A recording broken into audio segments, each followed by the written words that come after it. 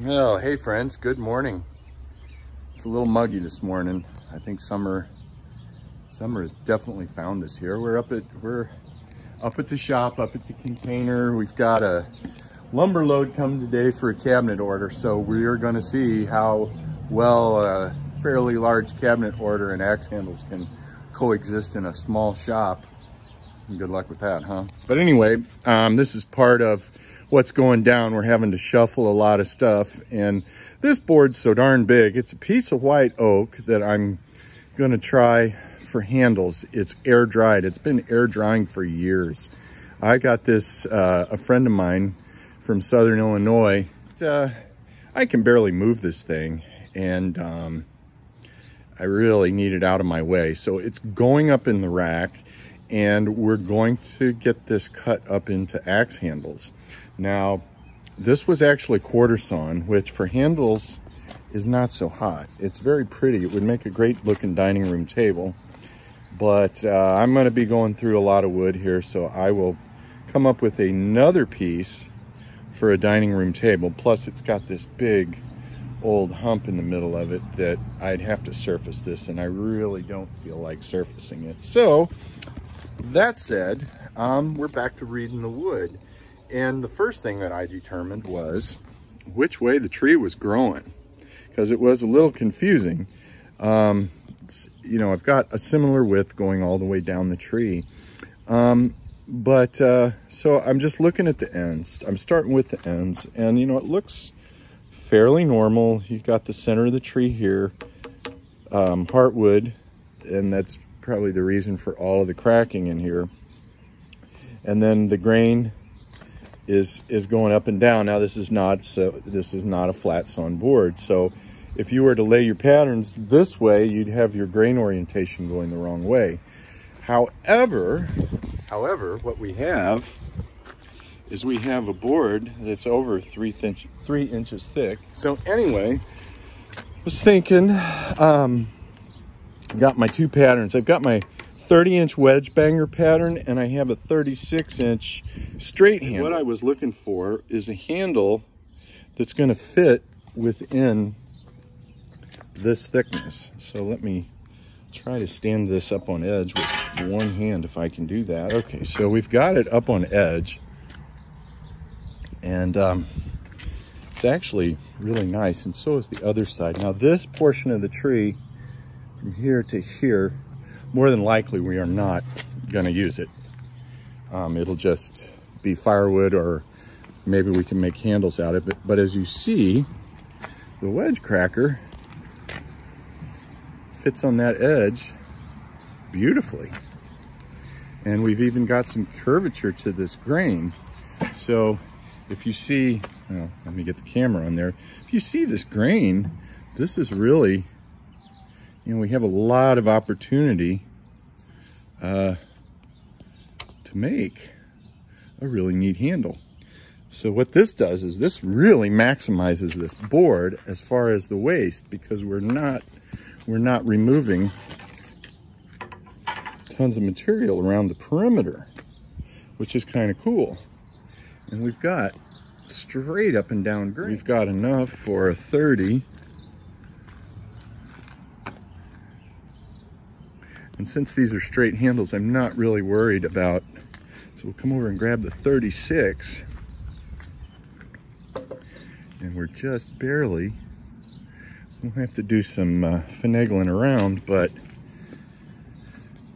it looks like we're in good shape. It goes without saying that the first 2 or 3 handles will get hafted and then get tested to see, to make sure that the wood's not overcooked. You know, looking at this, so let's say that's 2 inches. So 1, 2, 3, maybe 4 30s and 4 36s, and then whatever I can get out of that bottom below that check. And maybe not. Now that I think about this, I'm looking at that check down there. And so I'm going to go to this end. Now that I'm looking at this endo here, I'm seeing heartwood here, and I'm seeing more heartwood here, which indicates that this was a crotch. So, that's probably going to cut this down to about here for probably to about here. So I think what we're going to do is we're going to take the straight edge and the power saw, the electric power saw, and we're going to rip this and see what we have, and then I'll bring you back. Friends, well, we have the first, I guess what you would say, processing of the tree, and we have it cut into 3 pieces. So now that these are manageable and I can lift these, I can put them on the cart and deal with them later, and I've made space for them in the container, which I need, because I have a unit of plywood coming today and other stuff. So I've really got to all of a sudden get very efficient about where stuff's going on, which is going to mean cleaning the shop. Other than that,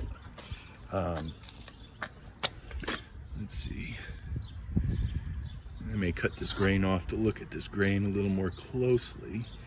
This is junk. This is all heartwood and junk for handles, but we'll keep it. We'll hang on to it and see what we can get out of it.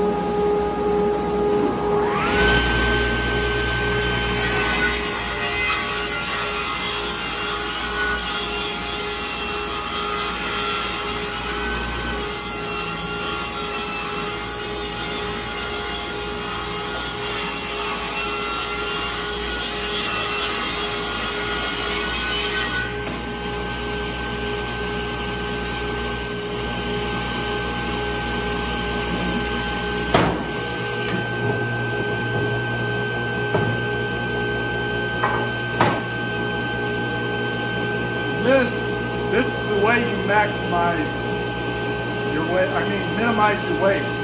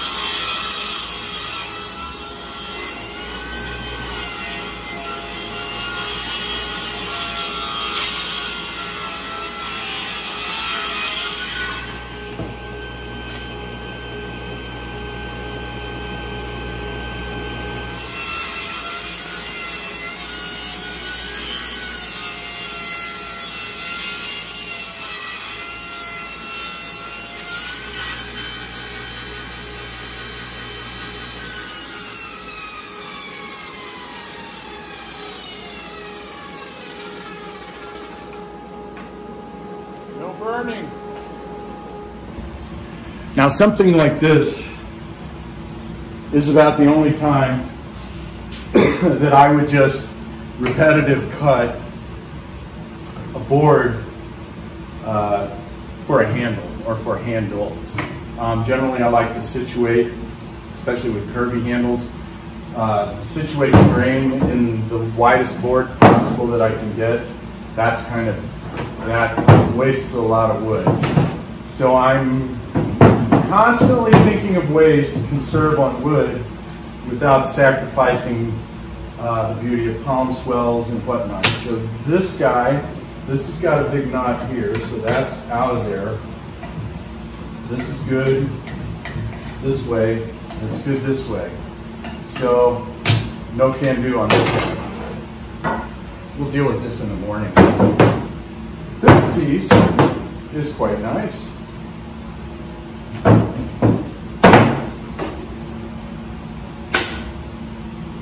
Now I had to cut that hunk off of there because it was winging up and it would have gone through this table saw funky, so I just took it over to the chop saw real quick and cut the funk out of it, and seems to be working good. So,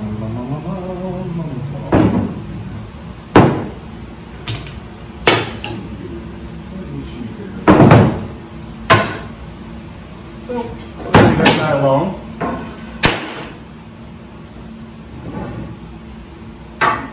And we'll build 2 handles and we'll smack the crap out of them and test a couple of handles before we haul off and make a whole bunch of handles.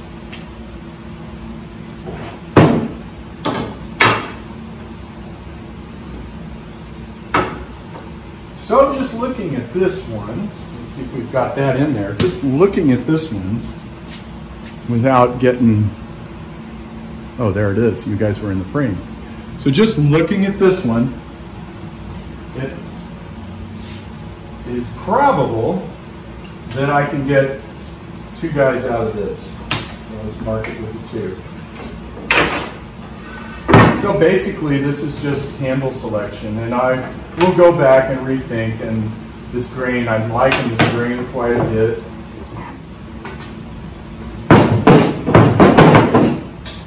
I'm thinking the same. And this wood I think is special in the fact that I helped cut this tree down. I helped mill it with a wood miser. This was on my buddy's property. He had a tornado blow through his place, and I went down and helped him clear because he literally couldn't get out of his place. He lived down in a valley on a creek, and so we cut timber for a good week. Anyway, his friend came down and he invited me down again when his friend that was a sawyer and had a wood miser, and so all of this was milled, and then I drug the board home and have sat on it since 2007, 8, somewhere in there. So I know this is dry, and really all I need to determine is whether this can actually stand the punishment. And so we're going to find that out. Like I said, if it works out,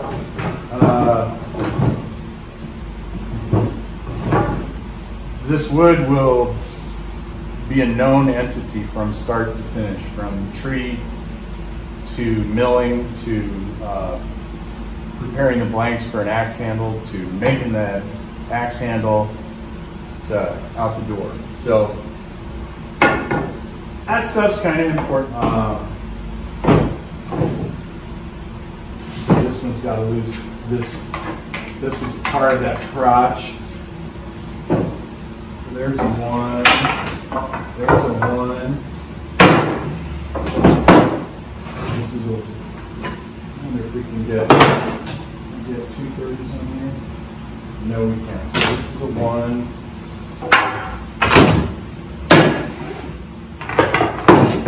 This one's, no, the check's down there. I'm not going to let it happen hardly. But it could be. maybe, it could be 250, but this check comes all the way down to here. So